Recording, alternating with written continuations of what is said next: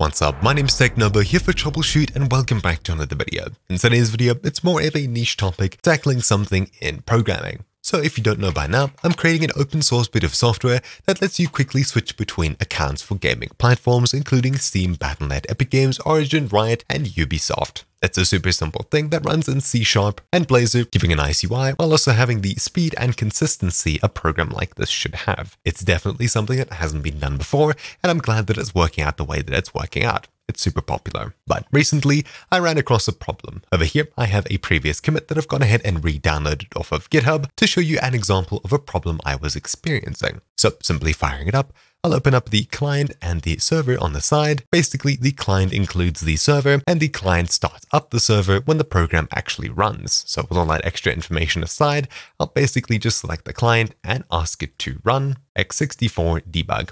Cool. Now, of course, the application will start building and it'll download all the missing NuGet packages, etc, etc. So this will take some time for the first build, but you'll see the issue in just a moment. There we go. The program's now running and the UI is open here. This is an older version from a couple of days ago. But anyways, if I go ahead and click on a platform, you'll see something in the output console over here. Exception thrown, system invalid cast exception in Newtonsoft.json, and exception thrown system.argument exception in system drawing common.dll.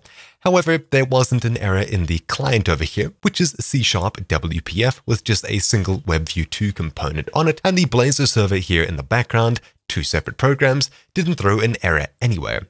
So what exactly is causing this? Well, it's actually the context menu that appears when someone right-clicks. Every time I go in and out of the platform, you'll see more and more errors appear, even though the context menu actually works. So how exactly do I get to this? Well, previously I was going through the files and creating as many breakpoints as possible, trying to figure out where exactly this error is being thrown. And I was actually able to get really close to it and eventually find it, though that took hours and hours of time. Is there not an easier way to break on these exceptions that are automatically handled or just simply ignored? Well, yes, that's exactly what this video is going to show you. All you have to do this is head across to the exception settings over here. If you don't see this, at the very top, head across to debug, hover over Windows, and then click on exception settings, Ctrl-Shift-E. That'll bring you across to this window over here. All you have to do is locate where your error would fall under. Now, of course, it could be any one of these, so all you have to do is make sure it's checked in order for the error to be thrown, i.e. break when thrown. So if you don't necessarily know what it is, simply check it so that it's got a tick next to it so that all of the rules inside are selected.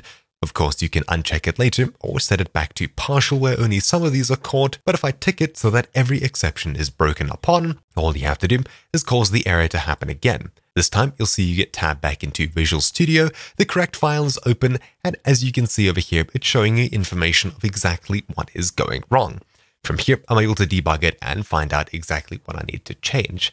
How exactly I fix this isn't necessarily important, but the important part was getting here in the first place. Basically, I was checking if the J token was a string, and if it wasn't, I'll simply catch the exception over here, and then handle it down here because it's then an array if it's not a string. As you can see, catch invalid cast exception, but over here we have an invalid cast exception anyways. Even though it was being caught and was supposed to be being handled, it wasn't. But anyways, from here I was able to go ahead and solve it, and my issue was pretty much easy from there on. Once you're done, do head back to the exception settings window and set it back to the partial state by unchecking it and checking it once again to get the square in it, where only some of the important ones are checked.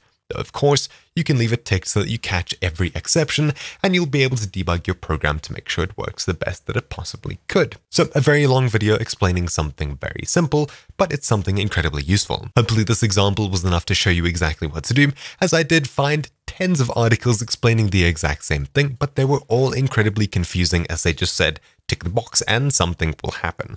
What something? Who knows? It's up to you to find out. Well, here's a video example of exactly what an issue looks like, what happens when it's handled automatically and just simply stepped over, and what happens if you tell the program to explicitly break on it when it does happen.